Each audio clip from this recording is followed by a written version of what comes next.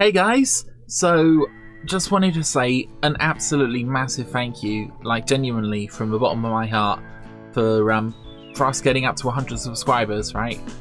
I'm just absolutely thrilled and kind of blown away. You know, thought I'd make a video kind of celebrating 100 subscribers, and I thought I would take you guys through some of the stats, just so that you could see the stats on my YouTube studio. Because, you know, if you also create a YouTube channel or you just have a general interest, you might kind of be interested to know what is doing really well and what isn't doing so well. So, okay, the top content that I've actually produced have both been Wartorious, right? Which is a game I really love. Yeah, I've got about 6,000 views on this one, 4,000 on this one. This is a beginner's guide, basically, for the Wolf 2.3 patch. And a lot of people have said they found that really useful. And yeah, this video was how to create a sector in Wolf 359, which is a bit of a Star Trek in-joke. But yeah, both of these videos did quite well. This one was kind of a really useful video for anyone who wants to know how to create a sector, and that's not immediately obvious in the newest game, basically. So, and yeah, this one, like I say, was a general overview. The Banished videos are fairly old now. Look, 2016, and you know, they've been pretty good over time. I don't think other people have really made much Banished content in the past. Again, how to install WoW Classic is you know, relatively short video. It's only a minute long, minute and 3 seconds, but nevertheless it has done really well, because a lot of people actually have problems figuring out actually how to install it, right? I certainly did. And I'm sort of thinking, because my channel kind of focuses on 3 things. So you've got tutorials, right? Like that one. You've got computer game stuff, and then you've got some like political stuff, which hasn't done so well, to be honest, but I still kind of enjoy creating that stuff, because especially if I've got something that I really need to say and get off my chest. So really appreciate that you kind of stick with me on that, guys. Then we've got an older video back from 2009. Jeez, where does the time go? So that kind of basically features my dad, and it's a classic video. Really enjoy it. Next, we actually have some Warcraft content. Now, I think a lot of Warcraft content was doing really well in the run up to WoW Classic, because people were kind of really nostalgic for it. You know, they really wanted Warcraft Classic, and the more recent Warcraft Classic has done alright. WoW Classic 6 things to do before you play. That got 618 views, as you can see. Again, top 5 things to do with limes was just brilliant. Love that video. Again, it kind of featured my dad, really, and I just loved making it. So who is Dr. Random McCam? Again, he's sort of a YouTube celebrity, and a guy I really like. I think a lot of the content he's produced in the past for YouTube and stuff has actually probably helps a lot of people, but you know, there's a great deal of depth and thought that goes into his work. So he's a guy I think is fantastic.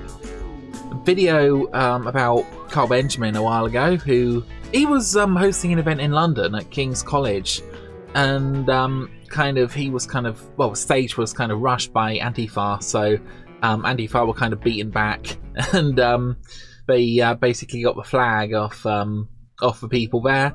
So I just thought I'd make a video about that. Did reasonably well. Again, this video is unlisted, and it's based on an old Crass video featuring Jesus Christ. So again, that was 2009, so it's a long time ago, and it is unlisted. In fact, I'll tell you what. Unlisted, yeah. Let's just say there's a copyright claim on there. Again, that's just a really dodgy video. Didn't actually got 4 downvotes. Maybe I should just delete the bloody thing. I mean, it might cost me a few views and things, you know, because YouTube kind of adds up the total, but I suppose unlisted is fine, to be honest. But yeah, so then we've got some more Stellaris content, and I really want to create some more really high quality Stellaris content. One of the styles I actually watched on YouTube, because I watch quite a lot of YouTube myself, is where they kind of set you up with how you can actually go away and play a certain playthrough, and I've actually got 2 different videos kind of in the pipes that I really need to get out, which are kind of related to that. But I actually found the pacifist ethos in Stellaris really interesting because there's a lot you can do with it, and I've avoided it deliberately because I kind of thought, well, this is going to be really constraining and really boring, but actually it adds a really interesting dimension to the game. Again, Ned Flanders does Monster. We really shouldn't see that. It's a bit of horrible stopgap animation. So yeah, definitely don't look at that video. We've got the Stellaris ship designer video here. Someone actually suggested I make this video, this tutorial, so I kind of did, and I realised there's other content on YouTube for, you know, Stellaris that covers similar sorts of areas, but I kind of enjoy making it myself and, you know, sort of putting my experience into, you know, creating the video. So I won't go into too much detail. Like I say, some of the political stuff I've done hasn't really featured very highly, and, you know, I've done a few movie reviews and stuff which haven't actually gone down that well, and I think the reason why they didn't do that well is because well, when the video's kind of out at the cinema, there is a vast amount of competition, and there's some really high quality videos out there that people are putting out there, and it's kind of hard to compete with that. I think it's better to kind of focus a bit more on a niche. So yeah, you focus on a niche, and you know, you kind of add your own angle to it, right? So you're just not doing a flat out review of something, you're kind of putting your own unique spin on it. There's also this KKND Extreme video. Now, the video's okay, 166 views. What I think I want to do is actually produce a few more of these KKND videos, but looking at the online aspect of the game, because this was kind of a remake, but it's a really good game and a classic strategy game. I've got some very good memories with KKND. I used to go around a friend's house and we used to all play KKA. We used to play the game on LAN, and yeah, some very good memories. You know, it was a lot of fun. So yeah, those are the top videos that I've sort of covered, I guess, over the years. And yeah, there's quite a few other videos down here. Star Trek Data video. This is frustrating, right? I really wanted to bring this video out maybe a week earlier than I actually did, but unfortunately, by the time I got this video out, the market was already quite saturated, and again, there's one or two Star Trek videos that I want to do. I really want to do a video about well, there's a lot of hints in Star Trek, especially in the Next Generation. I mean, one of the big criticisms of Star Trek, which a lot of people might say, and you might have noticed this too, is there are an awful lot of very similar looking humanoids, right? Now, if you're producing a TV series, it's really useful to have humanoids, seeing as how this world is smothered in humanoids, you know? Humans, essentially. So, you know, you put some makeup on, and they're a Klingon or they're a Bajoran. But, actually, in Star Trek lore, if you remember, there are a few episodes that explained why it might be that there were humanoids everywhere, basically. And I'm gonna do like a really good video kind of explaining my theories and my ideas about why that universe would be created and populated in the way that it is. Okay, so yeah, if you want to do that video first, feel free. But nevertheless, again, one of the things I've done recently is all of this video gaming content that I've kind of produced. I've actually added it to Steam, and again, I might make another video about how to actually add your YouTube videos to Steam. It's a shame that's partially blocked. Copyright claim. Again, this is all stuff I produced in 2009 when I was actually at university, so it's kind of a shame that nobody actually did a lesson on copyright and fair use. But then again, I suppose the internet was still relatively new back in 2009, believe it or not. I mean, it was only, what, 5-10 years old, really, at that point. So, you know, a lot of the stuff that we know today about copyright and stuff, we didn't know then. And to be honest, I think I might actually, again, produce another video about copyright in the future. So I'm interested in fair use, I'm interested in what music can you use, what music can't you use, I'm interested in the YouTube sound studio, and I don't know, all kinds of other things like that, you know, because fair use is really interesting, and it's something that's also quite vague, right? So you've really got to, you know your stuff about it, right? So, for example, with fair use, you can report on a story if it's kind of newsworthy, or provide analysis, right? And you can use the original footage under certain circumstances, right? Or you can kind of create a creative interpretation based on someone else's copyright, and that can occasionally come under fair use, right? So again, there's so many videos I want to produce for you guys, you know, they're going to be pretty awesome. So again, let's just go to, we need to go to the classic editor, right? So you just click other, submit. Oh, actually no, I can just go to analytics here. Never mind about the classic. Oh, I have zoomed in for you guys, okay? But anyway, let's look over the analytics. So I've already explained that these were my top performing videos. So again, Stellaris, Warcraft, put a tutorial on Warcraft. Classic WoW, should I play as a druid? I didn't even talk about that, but again, I kind of really enjoyed making that video. Scarlet Monastery, so that's so we've got 2 Stellaris and we've got 3 Warcraft, which isn't surprising because that's the content I've been producing recently, and because the newest one, which is doing quite well, is WoW Classic, making money with Auctioneer, which again is the top video within the last 48 hours. So yeah, that's all doing well, and you know, the Stellaris tutorial is still doing really well, which is really positive actually. So let's have a look at the engagement, which basically how much people kind of interact with your stuff. Watch times, I've got about 48.1 thousand, it's up 91% based on the previous 28 days. So again, that's great. What's our reach, right? 62.7k impressions. So it's all good stuff. Revenue 0. Yeah, you can't actually monetize any of your videos or any of your content unless you have, let me have a look, I think it's 2,000 subscribers, right? So again, I've got 100 at the moment, which I'm so very, very thankful for. Thank you very much, guys. Really appreciate it. But yeah, if I do actually want to monetize my stuff in the future, then yeah, I'm going to have to do quite a lot more. Monthly estimated revenue, that'll be 0,000.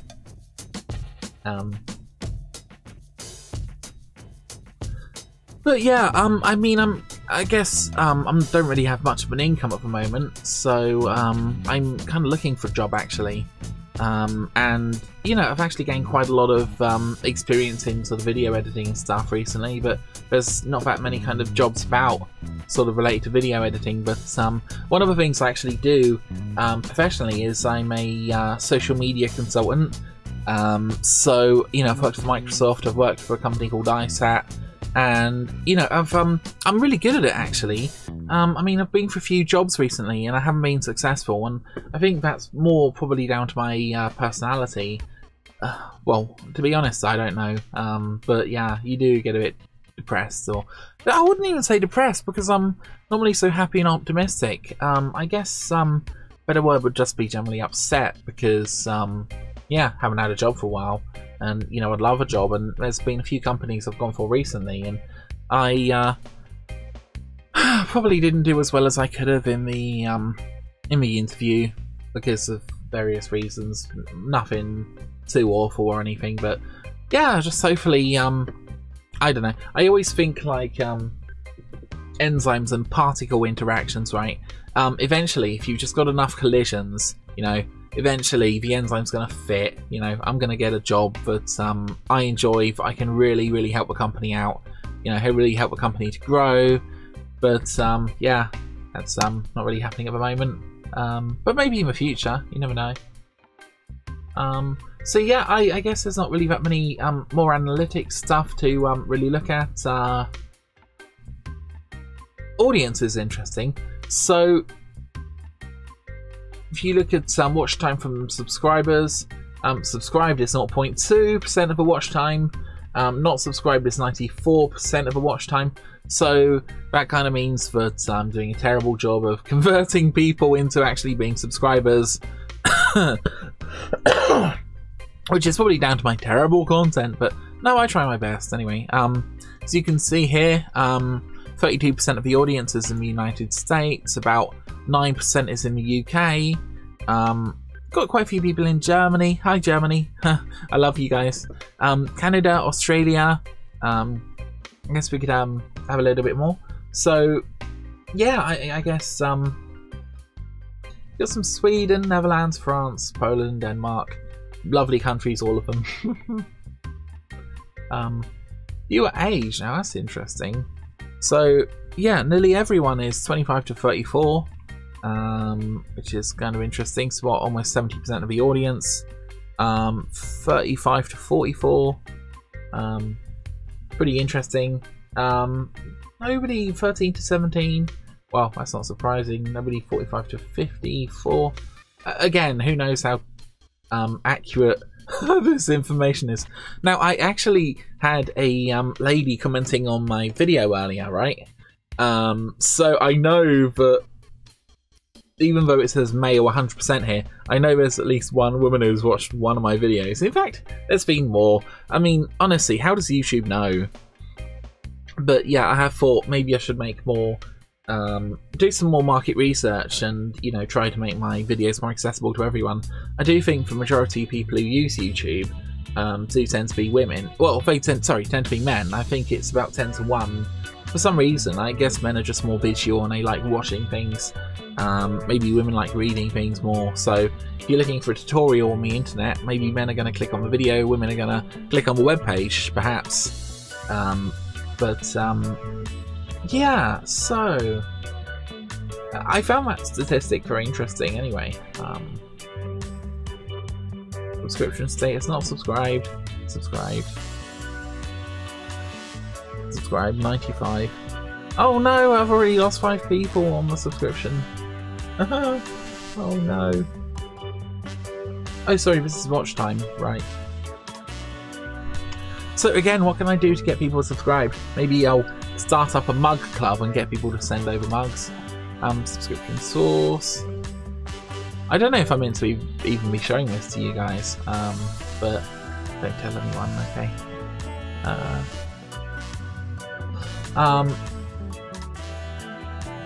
So yeah, these are playlists that I've kind of produced. So we've got main uploads by Wartorious, right? Which basically I'll stick my best performing videos in here, right? And maybe the YouTube algorithm has figured out, hey, maybe I should promote these videos right here and just ignore all the others, right? Who knows, honestly. So we've got gameplay, footage, comedy shorts. Yeah, I did do a few comedy videos. We've got random in here. I don't know, perhaps I should delete random because there's some real junk in there. Banished. Again, a game I really used to enjoy playing and I made a tutorial about because it's quite a tricky game. Device type. Oh, now that's interesting. So, almost half of the audience are watching on computer and only about 26% are watching on mobile. Oh, that's kind of interesting. TV. Few people watching on TV there, and tablet, and games console. Okay, so I think I'm going to probably leave the video here, but yeah, let me know what you guys think. So for my YouTube channel today, as well as doing other stuff, one of the things I want to do is I made a few Warcraft streams, and actually some of them are quite decent. In one of the streams I actually produced a video, right? So I was actually thinking of changing that video into a nicer kind of thing. I'll tell you what I could do, right? I could go on YouTube, cut the stream down, and just, I don't know. You see, the problem is recording a video is easy. It really is, right? I just literally go to OBS, right, which I may as well show you in here, and I can now see myself down here. Hi, me. And you just literally set it up to put the sources of content in here, right? You've got your sound here, so desktop audio and my microphone, which my microphone is here, as you can see. Yeah, I'm kind of recording in my bedroom technically, so I've got my lovely Zootopia poster up there. But yeah, I've got my Rode microphone, which is... Oh, why can't I show you guys? It's a single direction microphone, and I really recommend it actually. But I'm sure you can find it on Amazon or your favourite retailer if you guys want to get a microphone like that. I've also got my box down here, which, as you can see, as I'm talking, it's flashing, which kind of tells me that, well, you can hear me, which is really useful, and it's kind of a proper thing. So, to be honest, video quality... You again can't see the microphone for obvious reasons, but I'm just using a relatively cheap Logitech camera, which again is nothing fancy. I was actually considering buying a higher quality camera, but to be honest, I think most of the good stuff from camera actually comes from the lighting and not necessarily the quality of the camera. This is you know, a reasonable quality camera, and it also has microphone, but again I prefer this microphone for some reason. It just sounds nicer, and seeing as how I'm just showing you guys around because it's the 100 subscriber episode, I've got my plant down here, and I think I really need to maybe replace it or do something with it. The plant is basically grass. I don't even know where the grass came from. And dandelions, right? Dandelions from seeds from the garden, okay? My room's in a bit of a mess, so I've got my plant up there, which a friend of mine called Michael gave me, and I love it. And it had 3 little tendrils kind of growing off it with 3 little babies on. So I basically put the babies in soil, and they grew. And I kind of gave him a plant back, so you know, it's kind of like we're sharing the plant now, which is kind of cool. And yeah, so that's basically most of what that's basically it. I've obviously got my sound stuff, right? My sound installation stuff. No regrets about buying this. It was a bit expensive at the time, and if I go around here, you guys, oh yeah, I've got ponies up there for some reason, but I haven't got round to donating to the Pony Pound yet. Again, Zootopia poster because that movie was amazing, and I've got my soundproof walls, right? So the soundproof walls are great. They basically stop sound reverberating in here, so it's easy for you guys to actually hear me. And not only that, they look nice. I really like the way they look, and they generally do kind of stop the sound from the rest of the house. On the floor, which I'm not really going to bother showing you because it's slightly messy, is a soundproof mat, which again I got from Amazon, and honestly, it's just made such a difference to this room. It's literally blocking any of the sound coming up through the floor. Now, if I was really fast, which I'm not, I could actually get a second layer of the soundproof flooring. But actually, this flooring does a really good job, and it's really hard wearing, and it's easy to clean, and I really like it. So yeah, let me know in the comments if you want to see anything else. But yeah, that's pretty much my whole setup here. And yeah, thanks for listening, and thank you very much for helping me get to 100 subscribers. I really, really appreciate it, guys. And yeah, see you soon.